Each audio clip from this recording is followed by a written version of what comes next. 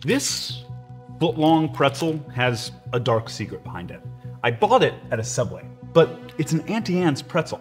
That's not the dark secret. Hold on. It's part of Subway's new campaign where they're footlonging everything. They've got the Auntie Anne's pretzels, their own cookies, and Cinnabon churros. And that's because Auntie Anne's, and Cinnabon, and Subway, and Baskin-Robbins, and Dunkin, and dozens of other iconic brands from the Cheesecake Factory to Arby's to Sonic to the Bar Method to actual School of Rock are all owned by the same company, adding up to around 1.4 million employees. And that company, Roark Capital, wants all of the profit of those employees' labor with none of the responsibility or accountability that comes with it.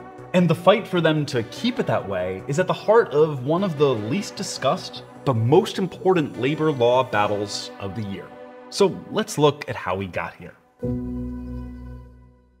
This is Neil Aronson. He's a bit reclusive to the degree where most of his Google image results are just this one picture. But these two photos are the most enlightening. One with a table full of fast food, and one with a literal bucket of money. Aronson began his career as the private equity industry was first growing into the juggernaut it is today, the early age of buyouts and pilferage capitalism. Check out our video here for more on the basics of private equity. In 2001, Aronson and his uncle founded US Franchise Systems, a holding company for franchisable hotel chains. Franchise is going to be a key word throughout this. A lot of you might already know this, so I'll make it quick. Franchising is a business model where the main brand company, let's say Subway, doesn't own all of its locations. Instead, they sell a license and all the parts one would need to run a Subway, the name, the recipes, the decor, to an individual or much smaller business who then owns and often operates that one location. Many franchise owners own multiple locations. That smaller owner pays the bigger corporation licensing fees and often has to use the bigger corporation's vendors. Like Subway owns the technology for their point of sale systems, which the smaller owners must use. We'll go a bit more into that relationship in a bit because it's complicated, and it's changing right now. Aronson's franchise hotel business grew rapidly, and in 2001 he sold it for $100 million. Aronson used that money and his knowledge of how much he could make off franchises to start a new company, Roark Capital Group, a private equity firm. We literally had nothing when we started. The only thing we had was a dream, and we had something called Roark's Core Values. Yeah, and $100 million. But about those values, let's look at the name, Roark. The firm is named after Howard Roark, the main character in Ayn Rand's The Fountainhead. Maybe you know Ayn Rand as the famous author whose philosophy of self-reliance and individualism has influenced politicians for years. So true. But what does Howard Roark specifically represent? Aronson, in a rare interview, and Roark's official website attribute the name to the Fountainhead character's conviction and integrity, and not any political philosophy. But what Howard Roark really represents can tell us a lot about how the company named after him and Aronson do business. Roark is Rand's main example of egoism, written in the book as egotism. Randian egoism says that selfishness, that's acting purely in one's own self-interest with no concern for anyone else, is not only okay, but is a moral imperative. Here's a clip from a Fountainhead movie that comes straight from the book. I came here to say that I do not recognize anyone's right to 1 minute of my life, nor to any part of my energy, nor to any achievement of mine. The fictional Roark also claims, it's not in the movie, sorry, the egotist in the absolute sense is not the man who sacrifices others. He is the man who stands above the need for using others in any manner. He does not exist for any other man, and he asks no other man to exist for him. We'll come back to that, but let's look at what Roark actually does. Their first big acquisition is Carvel, the ice cream chain. You know, Fudgy the Whale and whatever. And over the years, they just kept expanding and expanding and expanding. They're in food, duh, auto repair, exercise, and even education. Yeah, they own schools. Primrose Schools is a chain of franchised private early education facilities. Franchisees are encouraged to open schools in office and retail spaces, and because each school is independently owned, parents have no idea what their kids are being subjected to. Like one Redditor who reports children being forced to pray before getting fed. So clearly it's a wide variety of brands, but there's one thing they all have in common: incredibly low wages and other worker mistreatment.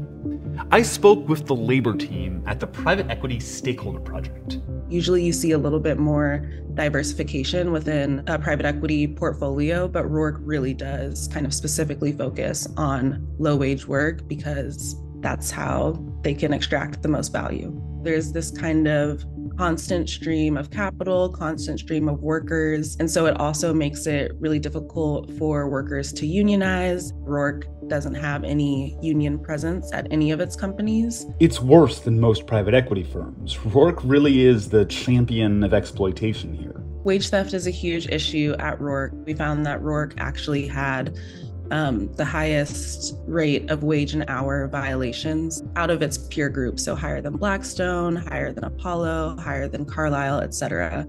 And Roark isn't ashamed of any of this. Inspire Brands, that's one of Roark's holding companies that they own all the other companies through, bragged to franchisees about their efforts to kill the $15 minimum wage and other pro-worker legislation. Federal minimum wage, remains at $7.25, which is not a livable wage anywhere in the US. So how did they get away with treating their 1.4 million employees like this? Because they're not really Roark's employees yet. Let's look at what the franchise model actually means both for workers and franchisees, the small business owners who contract with Roark brands to start Subways and Buffalo Wild Wingses and Dunkins and Schools of Rock. In 2023, Neil Aronson, the head of Roark, was inducted into the International Franchise Association's Hall of Fame. He was the first private equity executive to reach that honor. The IFA is the main trade group for giant franchise corporations, and as is usual with corporate trade groups, you can learn a lot about what they want from their own website. The only political issue that gets its own whole section on their site is something called joint employer, which is about who a franchise employee works for, who is their actual boss, who is responsible for their rights. Does a Subway worker work for the guy who owns that Subway? Or for Subway, the giant international corporation, and by extension, Neil Aronson? Here's some quick history. In 2014, McDonald's franchises in California were committing gross wage theft against their workers. The workers got together and sued the franchise owner and corporate McDonald's. At the time, this was unprecedented, but the National Labor Relations Board ruled that McDonald's corporate was a joint employer with the workers' on-paper employer, the local location owner, allowing the workers to sue McDonald's HQ. The workers got millions in their settlement. This sent chills through the franchise corporation industry. A year later, the NLRB ruled that a franchisor, that's the big corporation, doesn't need to directly control franchise employees to be a joint employer, making the giant corporations liable for labor violations. But then, in 2017, after this dude gutted the NLRB and put his own guys in, the definition of joint employer was weakened, removing responsibility from the giant corporations and leaving it with the local owners in most cases. The franchise model is problematic because any issues that arise in one of the franchises, Roark, as the ultimate owner, can kind of shirk responsibility. So this is a really profitable, preferable model for a business owner because they never have to take any of the responsibility. So if the franchise industry got what they wanted, why are they talking about it now? Because in 2023, the NLRB under this dude reversed the rule again. The new standard defines joint employer as any entity that has control of at least one of the following: wages and benefits, hours and schedule, the assignment of duties to be performed, supervision or performance, rules and discipline, hiring and discharge, and working conditions. This change would make the corporate giants responsible for the rights of the employees at their franchise locations. And of course, the change is facing challenges in court from the Chamber of Commerce, a pro-business, anti-worker lobbying group. They spend more on lobbying than anyone else.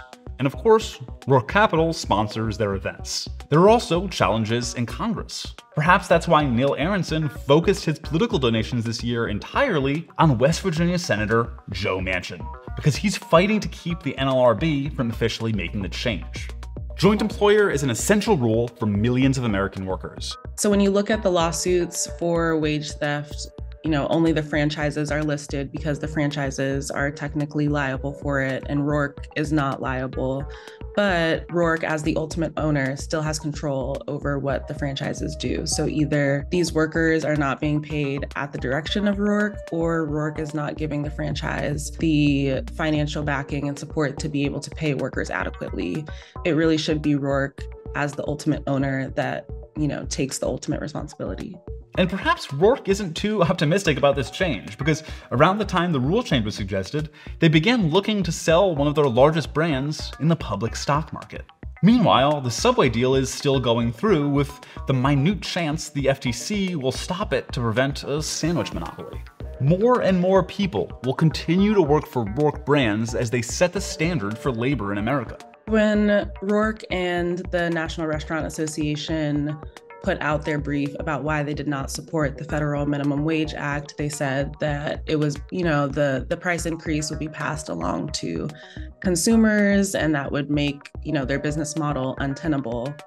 We see that the prices are going up anyway. Roark went from having $33 billion in assets in 2023 to $37 billion in assets in 2024. How are you making $4 billion and someone can't even get $7 more an hour, right?